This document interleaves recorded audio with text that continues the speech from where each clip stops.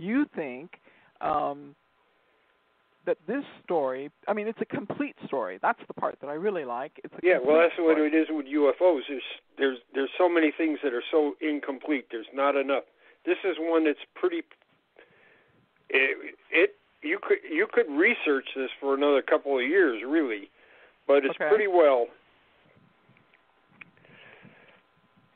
The story is pretty well complete as far as what happened with the people. Now, there may have been an attempted intercept. It may have been picked up on other radars. Okay. And that we don't know that yet. We don't know that. Okay. And we probably never will, because one of the guys that probably picked it up with the radar, he's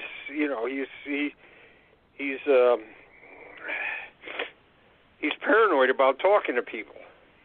Now, what Kevin Randall, it says the article was taken from Scientific Ufology, written by Captain Kevin D. Randall, U.S. Air Force Reserve, USAFR.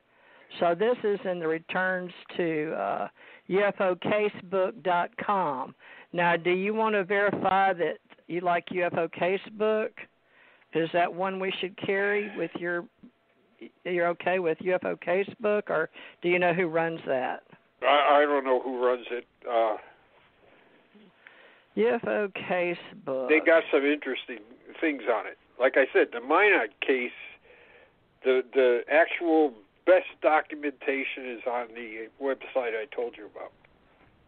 Okay, so repeat that for Teresa right now. Go ahead and repeat that. Now, what to me is interesting, so I'm doing this scanning now. Okay. So this will probably be interesting to you as a historian. Okay.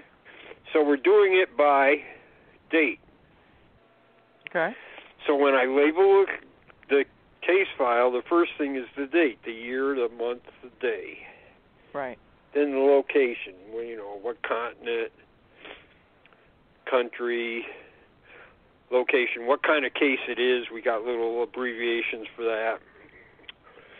Witness and investigator. Okay, so I got one like this on my site. It's October 14th, April 14th, 1953. Okay. Okay, so it's a real spectacular case, but it's hidden in Blue Book because it's mixed in another case. They're filing. It's atrocious as far as their filing. Things are misfiled. They lost things over the years. Only because Hynek got a lot of this stuff do we know about some of these cases. Huh. Anyways, this is a rather spectacular case off of North Japan in 1953. The Korean War isn't over. Right. There was an incident similar to that, to this one, about a month prior. That's why this case is misfiled with this thing, with the earlier case, because the intelligence people noticed that it was kind of similar. But it's completely, to a certain extent, it's completely different. Navy plane, after its patrol, is flying back to Japan. They see this UFO on their radar, and this Navy plane is chock full of electronics. So the thing is giving off electronics and everything. So they figure it's something from the Soviet Union. Okay. And it's big. And they're trying to outrun it back to Japan. And then these smaller things appear on the radar screen, up to about 10 of them. Wow. Now, they're flying along, and these smaller things are making passes at them. They're not shooting, but they're very aggressive. Okay. So the pilot takes the plane down to 400 feet above the water. Wow. And they're going under him. These things are going under. About 70 passes are being made during this thing. Okay. I'm going to put me on mute because of the cat. Okay. So they're doing this, and this is like something out of the future has suddenly appeared to this Navy plane. Wow. Because this is like a AWACS plane, which is, command and control, and also detecting enemies and things like that. Okay. But in 1953, it's like 10 or 15 years in the future that this thing exists, especially with the Soviets. It's probably 20 years in the future. Okay. And all these planes are making, as far as safety goes, this is completely, unbelievable. So this thing is in there as a UFO report. Okay. There's no analysis or anything. It just says it's similar to the first incident, which was not as spectacular as this one. So they make for Japan, and that's, they finally get away. Okay. So it's an interesting commentary from you, because what you're saying is that when there were other situations that could have been investigated fully, they were not. Right. And, so this is one that the government investigated. So it was my friend wrote this up. I mean, several of us knew this. I think I pointed it out to Brad Sparks. I think that's how he learned about it. Anyways, he wrote it up as an entry for a UFO encyclopedia. Okay. And then my friend found on this Korean War veteran site weekly combat reports from the first U.S. Marine Corps Air Wing. Okay. So what these guys had was they had, how much, if they engaged things on the ground, what damage they thought they caused, or if they got into fights with the communists, how many planes were shot down, or how many of our planes were damaged. It's a typical combat summaries for each week. Good. They also had UFO. Okay. So this is differentiated from unidentified aircraft. It's actually UFO, so it's differentiated. Okay. So if they saw an unidentified aircraft, that was different from a UFO. So here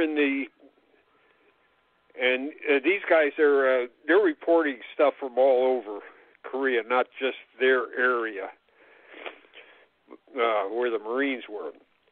So one of the reports is the April 14th, 1953 incident. Okay. The same incident that's in the Project Blue Book case files, except it has more or different information. So if you put the two of them together, what's the story? The story becomes a little more complicated, but it also refines some of the things in the Project Blue Book case file. So it's a confirmation and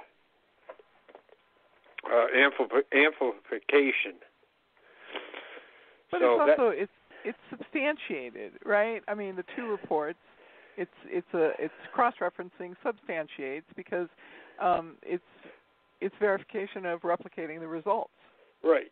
Plus it amplifies the report we already had. So that is on my website. Okay. Brad Sparks rewrote his article is in the encyclopedia with the new information, and to me that's the kind of thing that I'm doing with this. Well, it's a bonus from scanning this stuff. Okay. Because if I come up with a document like this Marine Corps combat thing, and I've already got the Project Blue Book thing scanned, and this one goes in, and it's the same date, they come up right together. Yes. Huh.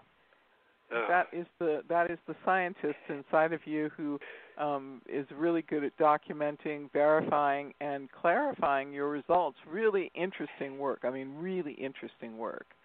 So, thanks for sharing that story. That's really a good story. So talk to me now. I hope you kind of get a breath or another cough drop. Talk to me about what you think was one of the most challenging stories for you to be involved in personally, whether it was challenging for evidence or it was challenging for believability, or it was just simply challenging because you knew it was true but you didn't know what to do in order to substantiate the evidence. Talk to me about a story that was difficult for you, that you really believed but was difficult. We're at the end of the archiving time. So what about tomorrow night? We got 2 minutes. So so why don't we talk about actual history?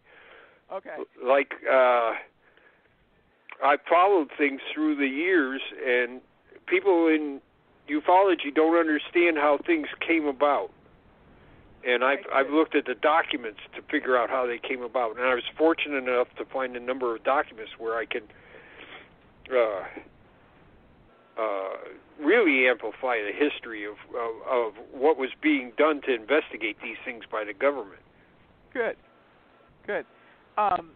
You know what? I really enjoy your conversation. I mean, I don't want you to think I'm sitting here flattering you, but I really, really feel your conversation. I really feel your emotions, and I share your joy with you. It is for me, it's an amazing conversation. It's virgin material for me, and I would enjoy talking further with you. Are you okay with that? Yeah, sure. Oh, good. Yay. Okay, thank you very much. All right, Teresa. Yeah, we're doing tomorrow night, Ace Folk Life. Have we got other people scheduled, or would you like to invite him for one of the hours? Or he's a historian as well, not just UFOs, but other things. Well, so Jan, is an hour enough time tomorrow for us to get into the next part of your story you'd like to document? Sure, I think so. Yeah? Okay. Yeah. All right, really good. All right, that's perfect. Okay. And all right, thank you very much. That's absolutely fabulous. Well, do you have people coming? Do you have people coming tomorrow at a certain time? Would he be the first hour or the second hour? And are you starting 8 California time? What time are you starting? I can start at whatever. Can we take this conversation off air, Teresa? And I've got it already up for tomorrow. What time? Jan, what time? It was 8 Eastern, I believe. Right. So right. 8 Eastern. But if you want to come the first hour, maybe, or it's 8 to 10 is her time because she starts at 6 California. Okay. So when do you have my number and everything? Can you give her my number? Okay. Yeah, I'll give it to her. Okay. Thank you. It'll be on this station in this archive for the ACO. We're trying to save money on all these SSL certificates on all our domains, so we're trying to combine databases, but right now we're just going to use this archive for oral archives for Ace Folk Life tomorrow night, 8 to 10. That's 7 my time, 6 Suzanne's. But that'll be 8 o'clock your time tomorrow, and she's got 2 or 3 people will introduce, and they'll tell their stories, and we'll ask you for